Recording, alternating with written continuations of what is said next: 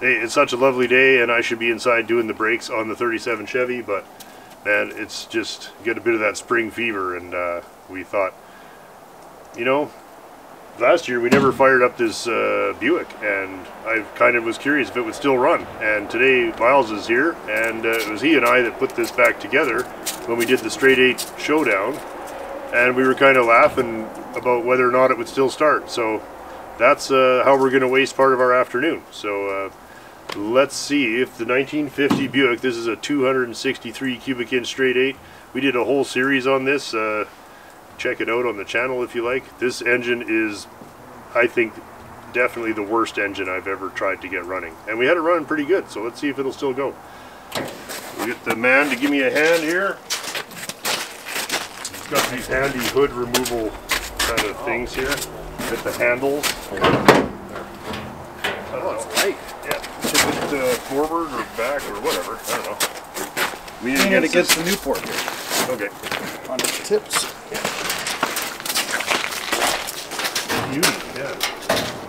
Oh yes. That looks all right. Well, let's have a close-up. Everything pretty much the way we literally backed this in, shut it off, and it hasn't run since. So right? It shouldn't be anything. No, there's nothing in it. It's going to be dry, so we can't run it for very long, but I'm genuinely curious if it'll still go. We've got probably everything we need. We're going to hook up our Will It Run rig, wherever that is. Yeah. And we'll do a test on the JB Endurance, really. Oh yeah. When we used the hydraulic pressure to free up the engine, it actually blew the side of the cylinder out and put a big vertical crack in it, which I filled with JB weld because we didn't have time to screw around. And so I'm kind of curious. When we finished it, it had 90 pounds, same compression as all the rest of the engine. Yeah. So let's see if we can get this to go. I'm kind of curious. This engine is bad. Like this engine is like shipwreck bad. So let's wire it up and force it back to life. She's ready for a little cold air induction, yeah, I think, right? We got dual. Yeah. This is easy 500 horse. Yeah. Serviceable. I don't know. What was the horsepower on these? Maybe I could steal these for the Pontiac. Yeah, that's right. You could put them where your bottom headlights are. Right. That's what the cool kids did anyway. Yeah. Did we use this pump? Let's get that. No? No, we ran the electric. Everything was electric. Okay. I just didn't want to cut the original fuel line. Yeah.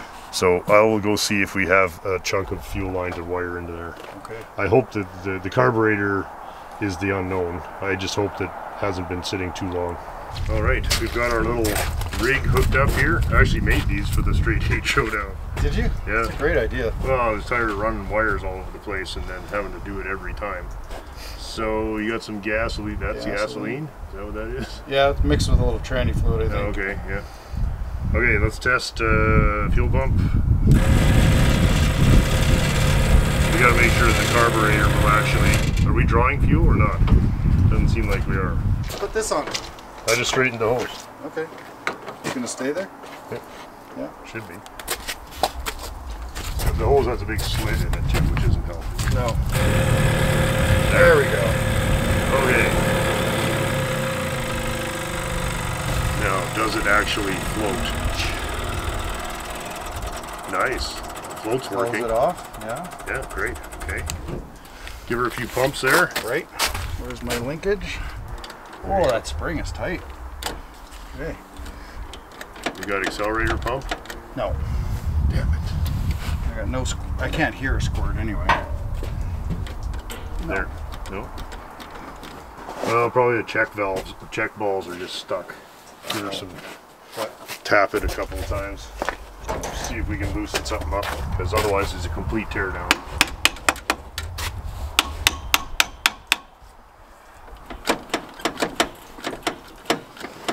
I saw a dampness. Will that go?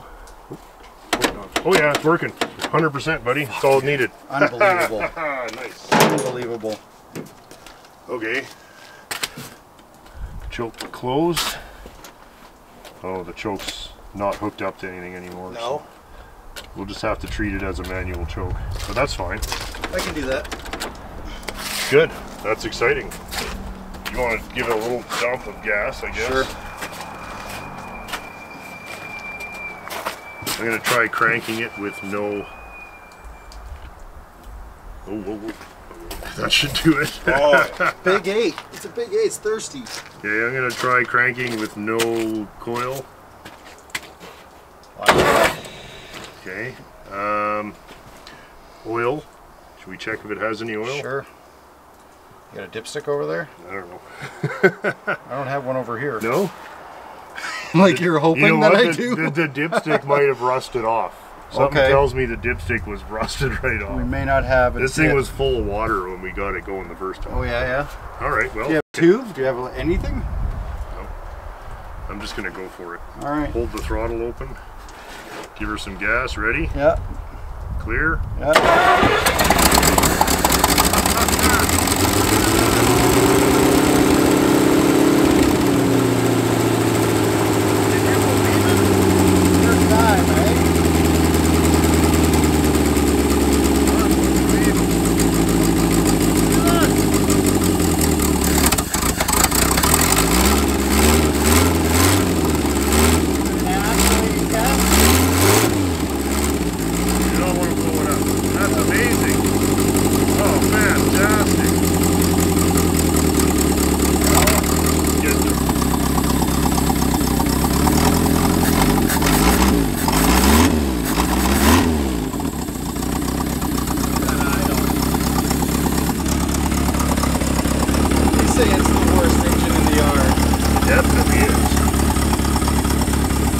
Not bad.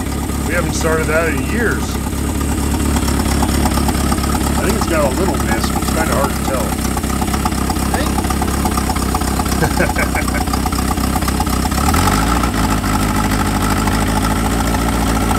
It seems to give her a good one. It's coming around. There you go.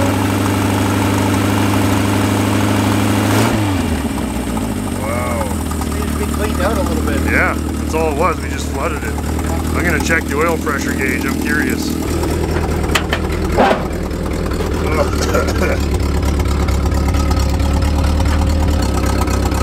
Normal. That's crazy, man.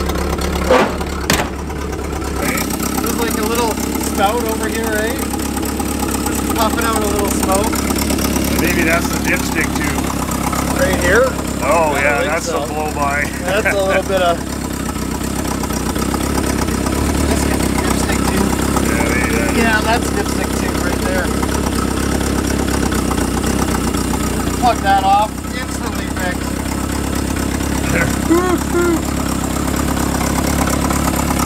That's amazing.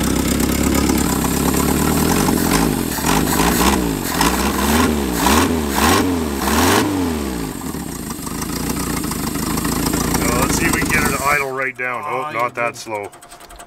Try again? Yeah, try it.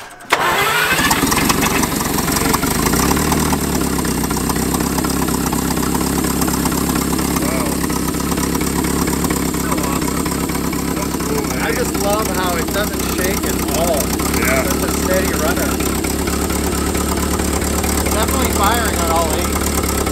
That's a smoky old unit, though.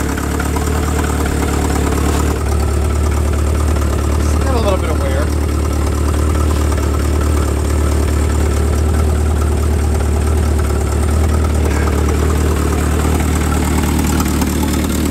Yeah. Alright. Don't shut it off, I guess. We don't want to get it too hot. Huh. Success. That was almost too easy.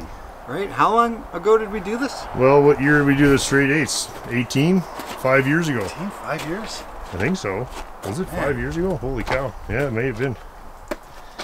Have to pat ourselves on the back on that one. Yeah, well done. Right? There were cars bought new when we did this that are no longer under warranty and probably don't run. They've been disposed already. And this is ready to do a lap in the yard. This would do a lap anytime. If this other barge wasn't in the way, we could go for a rip. Right? Well, you know what I have, eh? I have a good version of this engine, eh? Yeah, secret weapon. We should have a look. let's go have a quick look, and we can talk that about one up just for fun. Yeah, if you got about Dual Buick day. Well, no, I got one disassembled. Oh, I got a new, like an unbuilt one. I was talking the other one that's. Oh, that one we fired last year. Yeah, yeah, that one runs. Yeah. Well, we did the head on this, as I recall. The valves were so frozen in this that some of the guides started coming out while I was trying to take the valves out. Jim and I had to get a torch on the guides to get the valves out. It was so raunchy. Heat them all up. Thing just fires right up now. Yeah, I'll show you the one we got. It's in here. So when I bought that 50 Roadmaster off my buddy Chris in Sherwood Park, he had a parts car or something that he had started rebuilding a second engine, and so but he ended up putting the big 320 into the Roadmaster, which was the correct engine for the car, and somehow along the way he had actually done a bunch of preliminary work on this, and he included it with the deal. And this is the 263, and I've been doing some reading, and these are actually regarded as the better engine of the two, despite being smaller. This has already been machined. The block is done. I think the head would be very easy to do if it's not done. Parts there, cam there. We saw the crank in the other room, ready to go. Right. Look at this. All brand new pistons in the box, ready to go. Like all done, everything done. Rings, pistons, everything ready to go. Crazy. So this is all Buick stuff here too? I don't know. There's some of that's Hudson stuff. You see this, there's this Hudson engine here too, which we should probably also do. Yeah. We could just do a whole summer of making wicked engines. Right. If only we had cars to put them in. But if we were going to save that green Buick 1950, I would put this together because the engine in the car is shagged. Yeah. And it would need all of the work that's already done here. Right. So, way ahead. And I mean, if we made that run, this would purr. I mean, this could very, and it's ready to go. I oiled all the cylinders because they're already honed. Hi, boo boo. Okay, good idea. And the head is good to go, and it hasn't been sitting out full of rust for 100 years like the other engine. So I don't know. That's a Straight-8 update, I guess. And yeah, there's all kinds of stuff. And the thing is, anything that we're missing, we would just take it off of the other engine. Well, yeah, that's what I was wondering. I mean, you could literally bolt that head that we made would bolt right onto here. But given the choice, I would rather just put this one together. Yeah, but this looks pretty either way, we got a good cam, good crank. We got all the pieces to make it happen. I'm assuming everything else is here, rods and all that shit. Yeah, there's all the rods ready to go. Biggest oil pan ever. Oh yeah, yeah. Well, I don't know. Is that looks like for an 8. That's for this engine, yeah, for sure. Yeah, I got all the bits. It'd be cool to put it on a stand and whistle it together. I like that, yeah. And then, because then it makes that 50 Buick a lot more viable project. Right. Because right now, I mean, if it needs everything and an engine, that's kind of a lot of work. It doesn't make us want to get started. No, and the thing with the Roadmaster, let's have a look. Since it's sitting right here, we can explain the difference. Yeah, see, this is a Roadmaster, so a bigger engine, longer wheelbase, and a cool car in its own right. And my original thought was that we would combine the two cars and make one, but it would be a bit redundant because there's really nothing interchangeable. Despite them looking very similar, the drive lines are completely different. So, like, I can't take this engine out and put it in that two-door. Well, let's show this engine off anyway. Yeah, let's have a look at it. That's a nice looking engine.